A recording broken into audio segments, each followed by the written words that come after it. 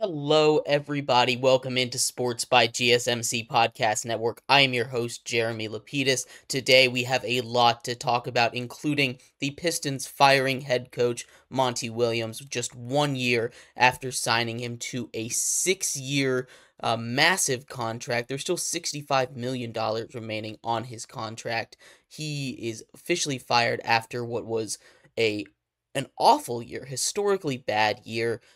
Almost broke the records for losses in a row. We'll talk a little bit about his season, why this is a good thing for the Pistons, why this might not be a good thing for the Pistons, and everything surrounding there. We're also going to talk a lot about hockey today in segments 2 and 3. We're going to break down Game 5 of the Stanley Cup Finals in segment 2, everything that happened to force that Game 6, and then in segment 3, we're going to talk about Connor McDavid more specifically, and a question of whether or not he deserves to win the playoff MVP trophy regardless of who wins the Stanley Cup, whether or not the Oilers do pull out the reverse sweep. Then we're going to end our show talking a little bit about baseball and football. Willie Mays, the legendary MLB player, legendary career. We're going to talk about him. Unfortunately, he passed away last night at the age of 93. We're going to talk about the impact he left in the world of baseball, his legacy on today's game, and how incredible he was at baseball. And then we're going to finish off our show talking a little bit about football, as the Vikings have made a quarterback decision between Sam Darnold and J.J. McCarthy. We're going to talk about whether or not that was the right decision, why they made it now, and what they are saying in camp. But we are going to start off in basketball, and before we get into that, remember that if you would like to be an even bigger part of the show than you already are, all you need to do is go to gsmcpodcast.net. Leave a tip or donation with a message in it. That message should pop up on the bottom of the screen for you, me, and everybody else around the world to see. If you do have a burning question about sports, anything at all you would like to ask, go ahead and throw that in the comments. I will get to it as soon as I possibly can. I appreciate all of you guys for sticking around and talking some sports with me here on a beautiful Wednesday, June 19th. But like I said, we have a lot to talk about, so we're going to kick off our show today in the NBA. Monty Williams, fired from his position as head coach of the Pistons. He was with the Suns before getting fired 2 seasons ago. That's now 2 years in a row that he has been fired. So it's a good streak that he's on. His original plan was to take a break from coaching for at least a year, but the Detroit Pistons were able to lure him out of that plan by giving him a huge contract, a 6-year, $78 million deal, a huge money contract for coaches. Excuse me, huge money deal for coaches. There's still $65 million left on his deal, so he is sitting pretty regardless of what happened, but it was a hugely disappointing season. Monty Williams comes in after winning Coach of the Year just a couple seasons ago when he turned that Suns program around, and immediately it's clear how outmatched he was. He makes a whole bunch of not great decisions. He's really pushing Killian Hayes on everybody in that Pistons organization, wants to play him more than a lot of the young rookies that they're trying to develop.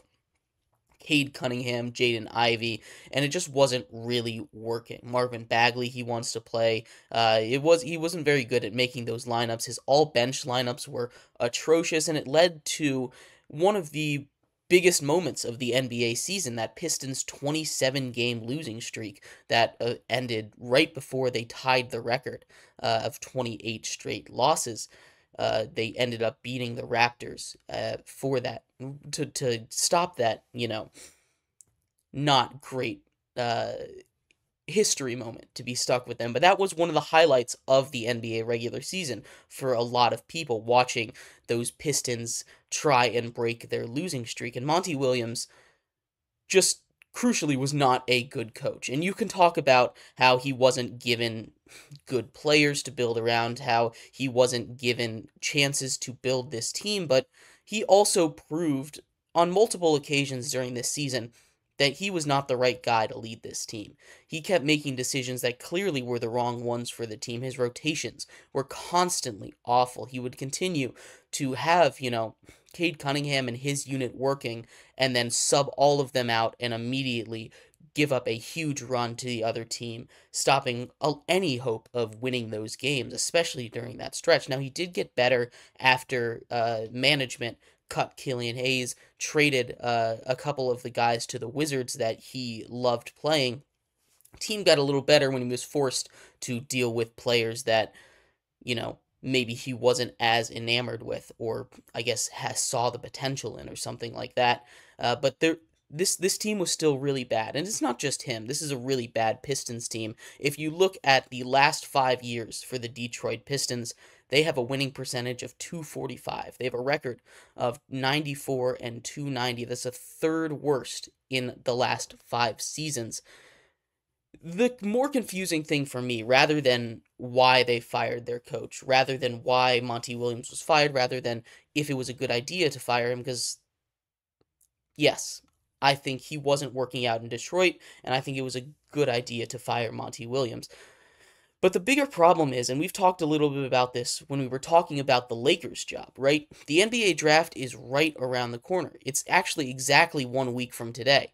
So they fire their coach 1 week before the NBA draft, and that is a huge dysfunction. Now, this firing came from ownership, right? It didn't come from the general manager. It came from ownership. So ownership is making a decision here, and I agree with their decision. They have the number 5 pick in Wednesday's draft. So a week from now, they have the number 5 overall pick in a draft that, while it's not stacked, it's not like, oh, this is going to be a generational draft class, you could still make a big swing, especially with a team as young as the Pistons, and a team that, to be honest, showed a little bit of promise towards the end of the year. You saw some of those rotations working. You saw the flashes from some of those young guys. It's a very, very young team. They're the 3rd youngest team in the league right now, and adding another young piece of young talent, someone that, can work well with Cade Cunningham, with Jaden Ivey, with that group of young guys that they have continued to amass over these last 5 years of being this awful, awful franchise, not winning basketball games. This is when they can really capitalize, and I think it's kind of a head-scratching move to do this 7 days before the draft, right? You had all postseason long to do this. I don't know what took them so long to decide to pull the trigger on the Monty Williams firing. A lot of the top targets for NBA head coaches are off the list, and even if they weren't, going to Detroit isn't a super, exciting prospect, right? And I know they just signed New Orleans Pelicans assistant Fred Vinson to be an permanent assistant head coach. So maybe he becomes the head coach assistant. Maybe he was signed to be the prominent assistant coach, but maybe he becomes a head coach here. We don't really know what's going to happen, and they're really throwing themselves really into the thick of it when there's not a lot of times to do it. I just don't quite understand the timing of this move. I agree that Monty Williams should have been fired, and I agree that this was the right move, but I think that this move should have happened directly after the season ended, directly after Game 82, in the first round of the playoffs, along the same time that all these other coaches got fired, along the same time that the Wizards fired their coaches, or the Suns fired their coach, or the Lakers fired their coaches. All of these teams have had weeks to find replacement coaches and prepare for the upcoming offseason, the draft, with their new coach, with their new coach's philosophy. And I've harped on this a lot when we've talked about the Lakers, how it just doesn't, it's kind of a little stressful if I'm the Lakers, if I'm the Cavs, if I'm now the Pistons, that doesn't have a head coach, doesn't have a guy that's leading that team philosophy on the court when you are making a draft pick. A draft pick is so important, and yes, you obviously, if you have a talent that is better than a system, it doesn't matter what that system is, but a lot of these guys, the Lakers, the Cavs, these are playoff teams. The Pistons might be able to get a guy that transcends a system, but still, you already kind of have guys like that in place, and you want to play around them. Whatever that style is, you want to make sure that it meshes with the coach's philosophy, that it meshes with the team philosophy, and not having a head coach there, not having a guy that's going to be in charge of what not having a guy who's going to choose how this team outlook and how it plays moving forward in a decision as crucial as the draft and free agency beginning just a couple days after that. The Pistons need to hire a head coach fast. And if I'm a team that doesn't have a head coach at the draft, as we're seeing, there's multiple teams in danger. 3 teams right now don't have a head coach. I don't know how that's going to go. I think there's a chance that even if it's a good draft pick, it could be disastrous. We hear about coaches, not agreeing with certain players and that not working out, especially in the NBA when players have so much power, especially great players. You could draft a star and them not mesh with the coach, and that can throw team chemistry off of a cliff. It's just one of those things that's incredibly important to get right. And having a coach established there, especially in the pre-draft process before the draft, and while you are picking someone to be the face of your team in the Pistons case, or a second star in the Pistons case, it's super important to have a head coach for the draft. So this, more than anything, the timing of this is kind of confusing to me. Again, I think it was the right move to fire Monty Williams. They're going to be paying him $65 million more dollars, so he's fine. I'm sure he doesn't care that much. Obviously, it sucks to get fired 2 years in a row, but he's going to get $65 million more dollars, over the next 5 years. So I don't think he's sweating too much about it. But anyway, I think this was a good move. I just think the timing of it was way too late.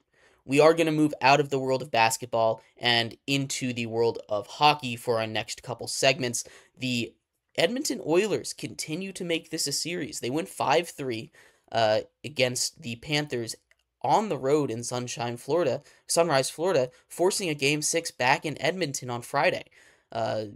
Can they pull off the reverse sweep? First time since 1942 that would have been done in the finals. First time since the 2010s that it's happened in the NHL. It's happened 4 times overall, only once in the finals. We'll talk a little bit about how we got here, what we can expect in the future, and Connor McDavid continuing to prove why he's the best player on planet Earth right now. So stick around for that. We will be right back here on Sports by GSMC Podcast Network.